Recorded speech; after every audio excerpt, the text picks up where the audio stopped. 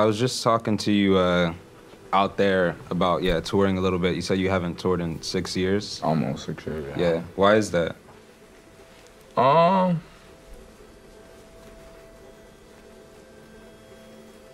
don't know, man. I think I just kind of took me a second to figure it out. You know, and then COVID hit. And then I guess took me some more time still. Yeah.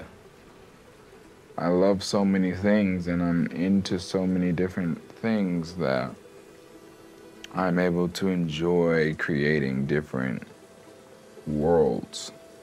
It doesn't really change who I am as a person. Yeah. You know, I'm the same guy whether today's session was rap or fucking country, you know, I think.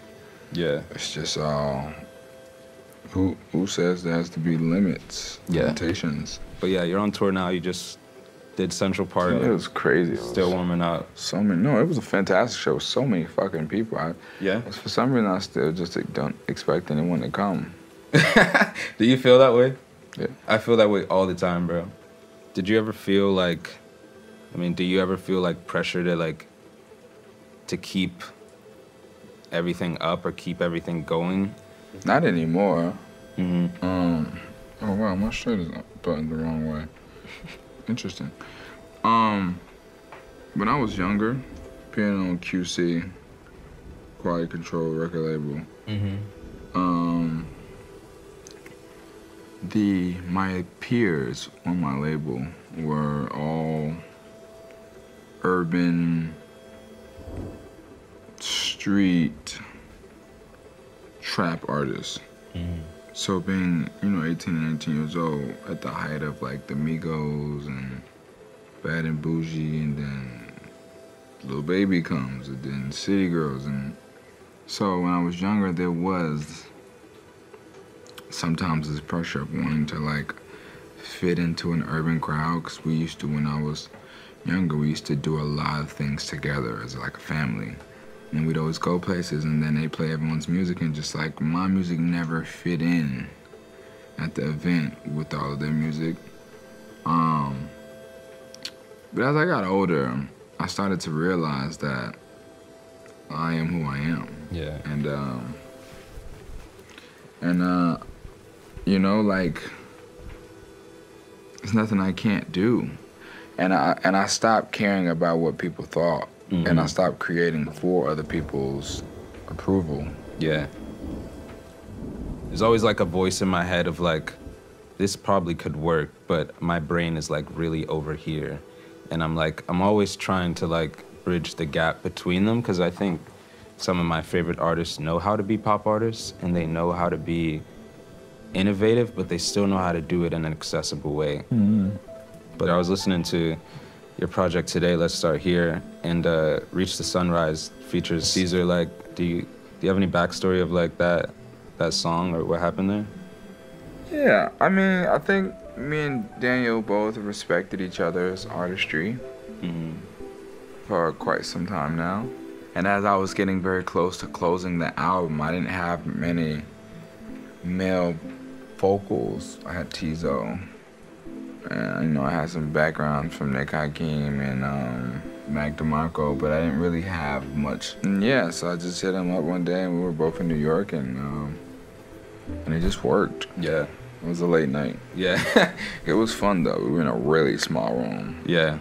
A lot of us. Yeah. And he's so poetic, too, and like how he's insane. He's insane. Insane. Yeah. Like, as a superstar. We both kind of come from a background of faith and like being raised by Christian and almost like overly Christian parents, to the point where, even me, like around the time when you were coming out, I wasn't really listening to like hip hop music, because my parents and like they just wouldn't let you. Yeah, they were saying like that stuff is like, the devil. From the devil, yeah. And as I'm getting to know you and as I'm seeing you, it's like, oh, I was watching your Hot 97 interview, and I'm watching like the interviews now, and you are the same person, but you see it from a different context. I've also grown up a lot. Yeah. No, but you were still so composed, and you were so like you were still a genius back then, and I just don't think they understood. Just old people I don't know, don't man. understand. People are fucking. Yeah. I don't know, man. People are late to certain parties. Yeah. You know what I mean? What was your process for like, even like more like Strike or like some of the bigger songs been releasing lately? Like, to be honest, I think it's hard to explain those songs, man. 'Cause it's just off the top. It's like quick. just tell me it was in 5 minutes, bro. And it's such a different vibe than like any other than anything off of Let's Start Here, you know? Like it's complete, it's night and day on Literally the process of making the song, you know? I imagine, Let's Start Here is like hours of like change this bass line here, Days. jamming, like Days. Yeah, days. Days, weeks. It was sing this part like this. Where things like Strike or Tesla, it's just more like, man, I'm here. Yeah. Record it. I like it. Put it out. It's human too, though. Yeah. It's a lot more thought that went into Let's Start Here. And it's not to say that that's better. There's no right or wrong. You know, it's not, oh, more thought is better, less thought is careless. It's just feeling. Yeah. You know, intention.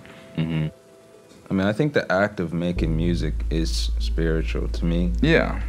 I mean, the act of life. There's just something like, I don't know where it comes from. Like, my parents weren't really into music like that. I mean, my dad was trying, but that's why I say it feels spiritual sometimes. Like, because like it comes from somewhere, and we just end up with it. And then when we try to like recreate it, we can't with our own hands. But like when we let it flow, it's like the best product. So that's so crazy that you say that. You know, I was gonna ask.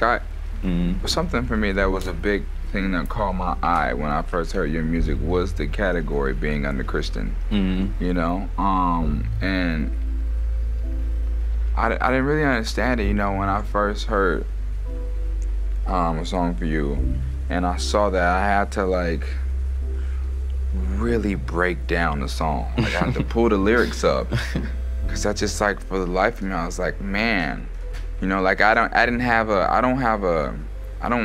categorize, like I don't put anything in a box. So when I saw it was Christian, I wasn't like, no, this can't be Christian. I was just like, okay, well, I need to dissect this song because I want to feel where that comes from, you know? And it was so unique, you know? It was so like, I think it gave the song for me a whole different perspective, a whole different light, and like just a whole different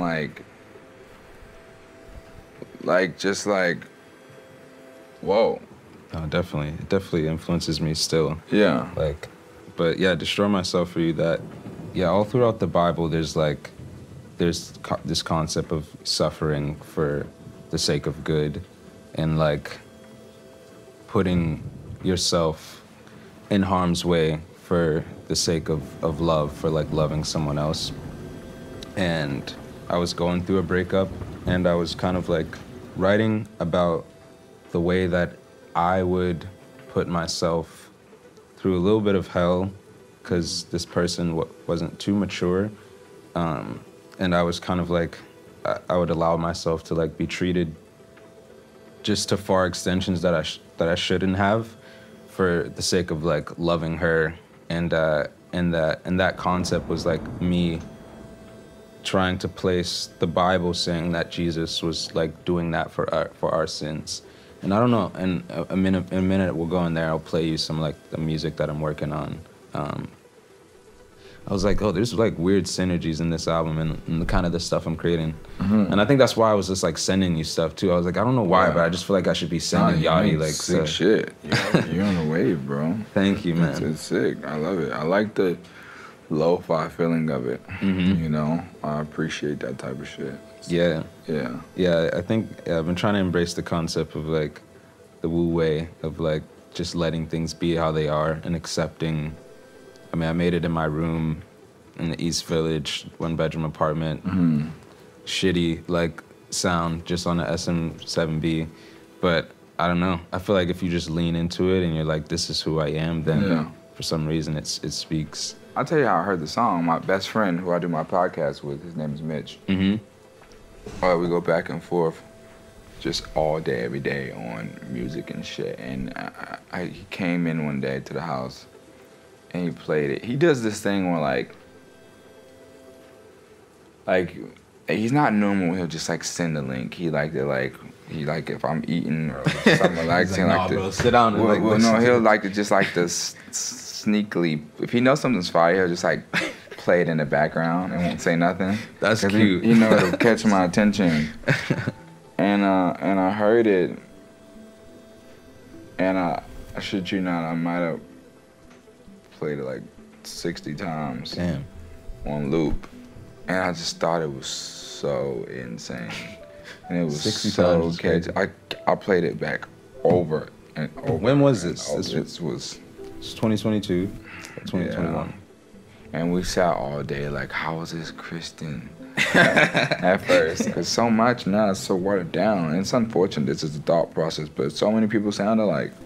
So when one person slips through the crack, and it's like, oh shit, this is different. It's like, man, you get invested. Thank you, man. Yeah. As I get older, I'm like, oh, you know, I just want to make the stuff I like, and then if the people that I admire kind of like respect it and collaborate, but I don't know. It's all kind of fame, especially these days, just feels weird. Do you feel famous, or do you care about it at all? Do I feel famous? Yeah. I mean, you are, but yeah. I mean, I don't try to operate like it, you know. I try to still do anything I want to do. Some things you just unfortunately cannot do, you know. But back home I do. Back home I, you know, operate completely normal, no security, no nothing, just on my ones and twos. But you know, it comes with the territory. Yeah. You know, there's no way you can reach a certain status and not,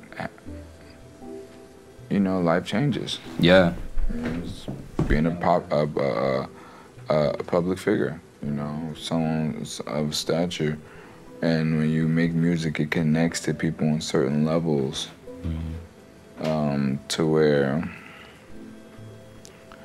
to where you cannot do the same things, you know? You know, it's a little different, you know, rap music a little more different than, you know, like other music, because it's just a little bit more crazed, but sure. And the culture of it, but yeah, it's attention. It's like I talked about it. I had like this gallery last night. It was called "This Life Ain't Worth Eternal Damnation," and that's kind of just like for me that was like a comment that someone left after I posted that I was touring with Daniel Caesar.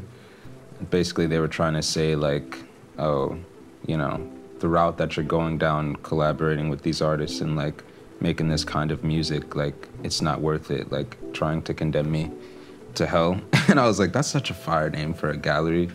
And like as I'm growing and I'm super accomplishing my dreams, but I also get like super lonely and feel like I've experienced people that want me for other things than just like me, and like it's such a weird thing to battle with. But I don't know, I'm just trying to stay positive. But you seem like you're hella positive, like I'm a huge optimist. Yeah. Optimistic person, man. That's good. Because life is so short, you only have so much time, so you have to enjoy your time while you can. You feel me? But you know, you're here until you aren't. And then, you know, after that, yeah. You feel me? So like, I don't try to waste my time. It takes a lot of energy to angry, or mad, or upset, or anything. So I'll live. No, for sure. Growing up, I kind of viewed life as like, you know, you got to make it to heaven, and like, if you fuck up too bad, God's gonna like punish you, and it took me to like even 23. You used to think like that? Yes. Damn. No, yeah. I mean, I was like, I was a crazy kid in Pittsburgh, Pennsylvania, but. Yeah, it took me to like 22, 23 to start thinking for myself. I moved to New York, and I just got around like artists, and I got around like people just like me. And I was like, you know what I mean, life is to be lived, and I'm like allowed to make mistakes too. But I don't know. I just try to stay with that mindset now. Like, I still believe in God, and I still believe that something made all this, and there's a reason why, like, we have these voices. But I'm definitely evolving, and I'm definitely like just walking in what I think I'm supposed to become. But I still don't want to call it the second evolution of your career, but to me, it just feels like that as a fan watching from the outside. But do you feel like you've also like reached a second like breakout moment, or like you're being perceived? I think you're being perceived in a new way with this new stuff that you're dropping. So for the longest, I wanted it to be that way. You know, chapter 2, but I don't know. It was somewhere along the lines I started to realize, man, like, no, like at first I wanted to drop the project under a different name. I didn't even want it to be Lil Yachty. I love that, yeah. And then somewhere along the lines, I just like, no, I cannot shy away from the person that I am. The music I've made, my history, and my past, because my future is just as important. It's all me. It's not some character. It's not someone else. It's just me. It's all I like. Yeah. You know, so like I was like, no, it's not my second coming, or no, it's just, I'm just evolving. It's still Lil Yachty, it's still, you know, red braids, it's all one. Yeah. You know, it's just like that, like you said, the great thing about, you know, being a human being, you know, you develop and evolve, and you grow, and you strengthen, and you just, you know, yeah, the evolution. You push forward. Yeah, absolutely. And it's fucking scary, but you know, I think that being said, that I never fear change or what's to come. I think I only ever fear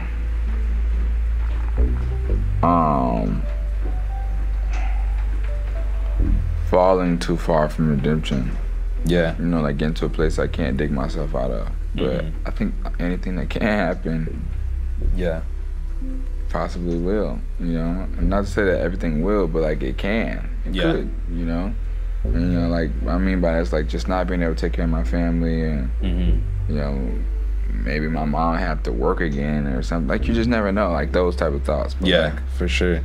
Yeah, it just is what it is. You just gotta live through it.